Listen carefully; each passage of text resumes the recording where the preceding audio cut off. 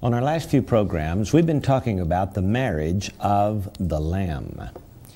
And in viewing that, we have noted Passover and the bridegroom, Pentecost and the bride, and the high holy days and the honeymoon.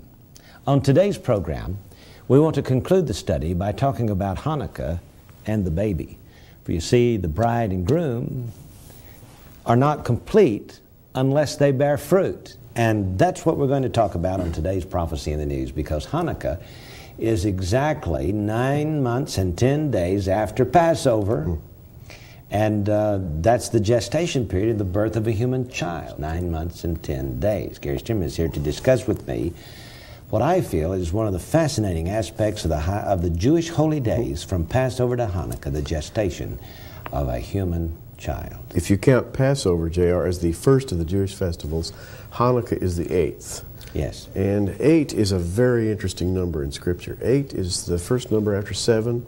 Shemini, it's called in Hebrew, and its word root is fat or abundant. It's called the number of abundance, and it speaks of things like the overflowing of oil, the olive oil, and in fact the symbol of Hanukkah is the oil-filled lampstand. More about that later. It has 8 lights plus a servant light, and 8 of course is the number of the name of Jesus. 8 is the number of birth, or the number of the new birth, and so there's a great deal to talk about in Hanukkah, and it all centers around the birth process. Now let us begin. Zola Levitt first made this discovery a few years ago when he was writing a book and was consulting with a gynecologist in order to prepare for the writing of this book of his. And he was going to write it on the birth of a baby. And the gynecologist says that on the 14th day of the first month of the 9 months of the gestation period, on the 14th day of the first month, the egg appears in the womb of the prospective mother. And of course, immediately he thought about Passover being the 14th day of the first month. And on the Jewish Passover table is an egg.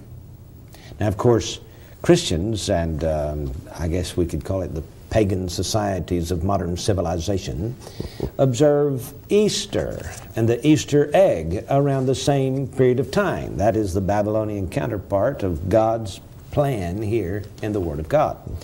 And so we have this egg appearing at Passover. And then she said the egg must be fertilized within 24 hours or the egg will pass on. And that brings us to the festival of unleavened bread, the feast of unleavened bread. And so unleavened bread, I think, represents this seed planted. Jesus said, if a seed abides alone, it never brings forth fruit, but it's got to be put in the ground and die, and then it bringeth forth much fruit. And so we have in the fertilization of the egg in the womb of the mother, this festival of unleavened bread, this fertilization. And then following that, the gynecologist said that the fertilized egg flows down the fallopian tube to find its place of implantation. That's where it attaches to the wall of the womb and begins to grow. Would take anywhere from 2 to 6 days. And this is perfect for the timing of the Festival of First Fruits, which occurs anywhere from 2 to 6 days after Passover. So we have in the 3 festivals of that one Passover week, the egg fertilized and implanted where it begins to grow into a baby. 50 days later, corresponding to Pentecost, that embryo takes on the form of a human being. The fingers and toes appear. You can see it, or when you look at it, those who have seen them at 50 days, the gynecologists and so on say it looks like a baby. Up until then, you can't tell by looking at it whether you're going to have a duck or a tadpole. But on the 50th day, it takes on a recognizable form. Following that, as the embryo continues to grow, the baby in the womb of the mother, on the first day of the 7th month, corresponding to the Feast of Trumpets, the hearing is fully developed in that unborn baby.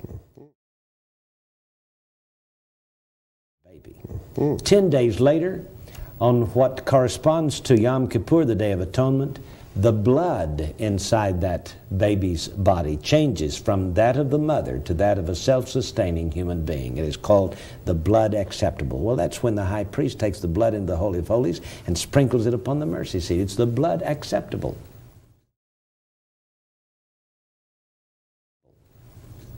Five days later, corresponding to the Feast of Tabernacles, the lungs in this new baby are fully developed. Up until then, if the baby is born, it cannot survive. The lungs are the tabernacle of the breath, just as the Feast of Tabernacles represents the dwelling place of the breath of God, that is the Holy Spirit of God. That's in the 7th month. Once the lungs are developed, the baby can be born and survive.